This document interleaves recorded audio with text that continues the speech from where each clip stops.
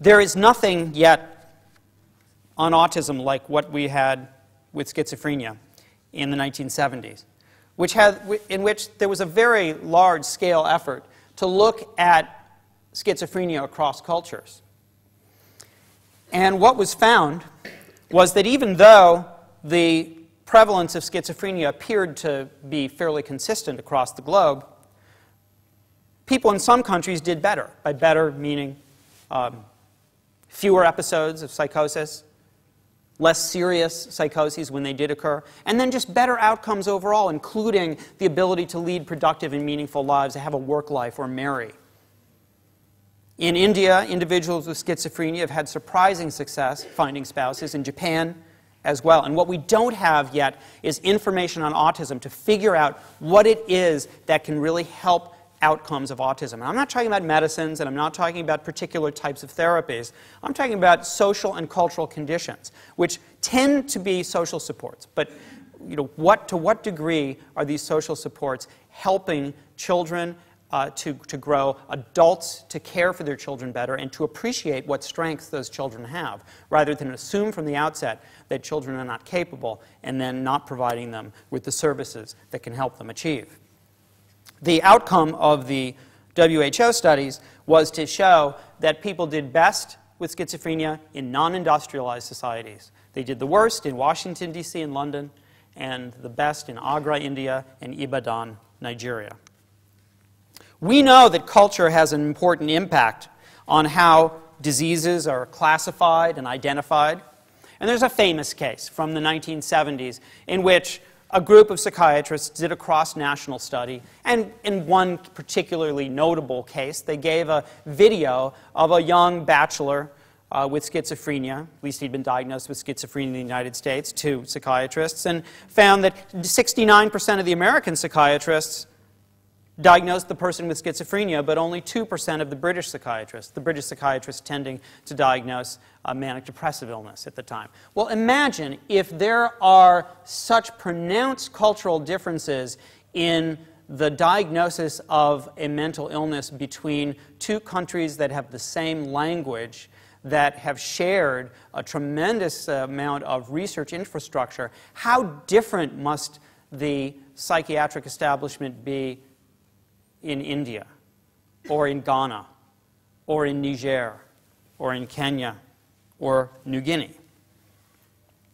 Question is, to what degree is there a growth in standardization of diagnostic terms and classification?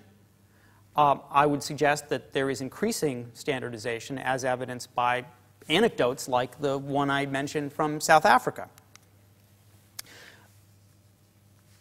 One of the things that an anthropologist can do in talking about autism is to make the argument that sometimes when we think about an illness in a different way, it's not because the illness changed or because there's a new disease, but rather because we now think about the illness in a different way. This is all basically the job of the medical anthropologist, which is to say lots of things that we think of as grounded in biology are in fact constructed by culture. And some of the most amazing things seem to have been created out of cultural processes. Take the division of human beings into male and female. I mean, prior to the late 1700s, it was thought there was just one sex, male. The notion that there are two distinct, fixed sexes is only a couple of hundred years old. The word homosexuality, which came to define an illness in the DSM-1 and the DSM-2, did not come about as a category, as a concept, as a thing, an entity, a phenomenon, until the late 1800s. First usage of the word homosexuality in the Oxford English Dictionary is 1892. Before that, I mean, you can't have homosexuality without a concept of sexuality. And the notion that there was some sort of sexuality, some inner disposition, something that was a part of us, is very, very new. Now, this change in seeing the human race, the human people, as divided into male and female, that didn't come about because of new anatomical discoveries. None at all. It had to do with cultural shifts in the Industrial Revolution. When we now start to think that there's such a thing as homosexuality, that didn't come about because all of a sudden people started having sex with people who were the same sex as them, because it happened long before, all the way back to ancient Greece. But in ancient Greece, there was no concept of homosexuality at all. So what this tells us is that biology is not defining the way in which we understand our bodies, our behavior, our minds, and our capabilities. And we only have to go back a few decades, and we can just be so surprised at how we used to think about autism. In the DSM-1, the very first Bible of psychiatry, the Diagnostic and Statistical Manual of Mental Disorders, the only mention of the word autism was in the criteria for schizophrenia. In the DSM-2, the only mention of autism was in the criteria for childhood schizophrenia, a disorder that may not even exist.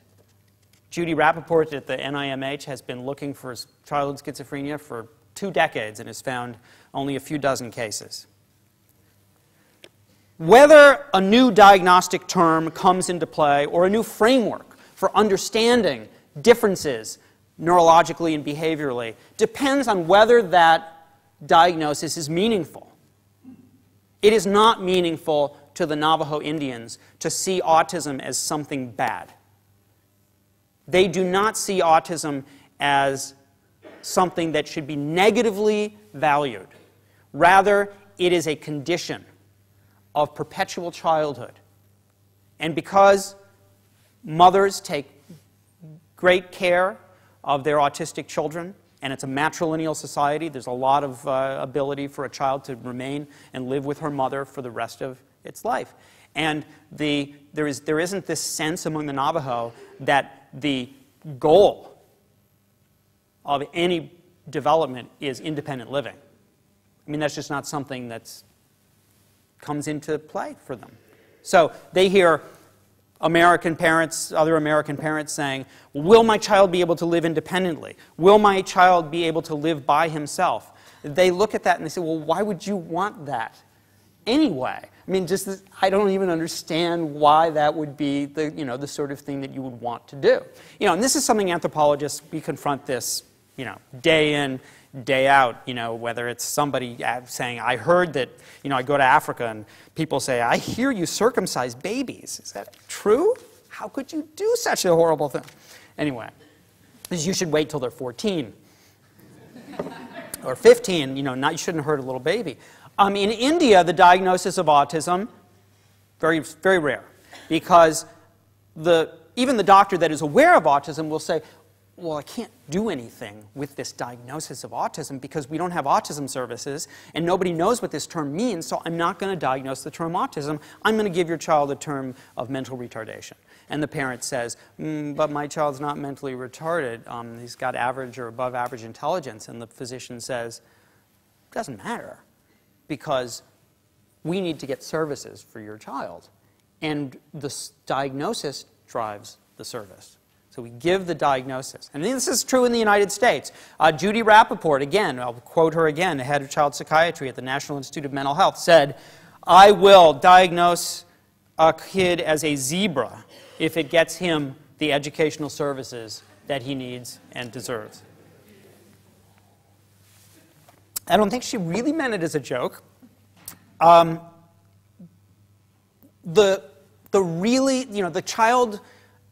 The good child psychiatrist, in my opinion, is not the child psychiatrist who's just looking at the condition of the disease, but is thinking about education, because education is such a crucial intervention. And so I think some of the best clinicians are saying to themselves, look, I could be a slave to the DSM, or I could ask myself, what educational environment is going to help this child the most? And if the educational environment is in this school or this classroom that requires a diagnosis of X or Y, sure, why not? Because it's all about helping the child and not being a slave to some pre-existing set of classifications. One of the things that happened in the United States that had a very positive effect on the growth of services in autism was during the 1970s in particular, when doctors started to appreciate that autism didn't just happen in the children of educated white college professors. That autism did not respect ethnic or racial or socioeconomic status boundaries. And it might surprise you, if you look at the literature, just to see how much ink was spilled on this question of whether autism occurs more in people of higher socioeconomic status. Now, we know that people get diagnosed more in families of kids with in families of higher socioeconomic status, but who knows whether that is because they are more likely to seek help and seek care. If you look at the patients of many of the people who began doing work on autism, you find that they did come from the children of psychiatrists and the children of professors. But that's because the people who were taking their kid to specialists were people who had insurance, who had means, who had the ability, the motivation, and the inclination to do that. And I want to show you a little clip here from a film called Refrigerator Mothers. And in this film, a woman from Chicago, Dorothy Groomer, talks about the difficulty of getting her son a diagnosis back when he was very young. And again, this is all geared toward my central argument, that when we see the rise in awareness and reported prevalence of autism, let's stop a minute and think about whether or not increased prevalence is a positive thing. When Stephen was not even 2 years old, I was at the library, and the librarian said something about, we have some books here, would you like to read something on autism? You know? And I said, autism? The little things, according to this book, seem to identify with Stephen. The rigidity, the repetitiveness. The next time I was at the doctor's office, I asked if he thought Stephen had autism. And it was more than one doctor. At that time, it was a team of them over at the University of Illinois. And they said no. Said, it may be an emotion disturbance, but it's not autism. We did not fit the mold. We did not fit the classic mold for autism. Which is white, upper middle class, and very, very bright. Jimmy is an autistic child, 11 years old. His father is a specialist in nuclear power plants. Joseph is 7 years old. Both of his parents are college graduates. His father is a college professor. It was really not a negotiable issue. According to my doctors, my son could not be autistic. I was not white, and it was assumed that I was not educated. And therefore, he was labeled emotionally disturbed. Well,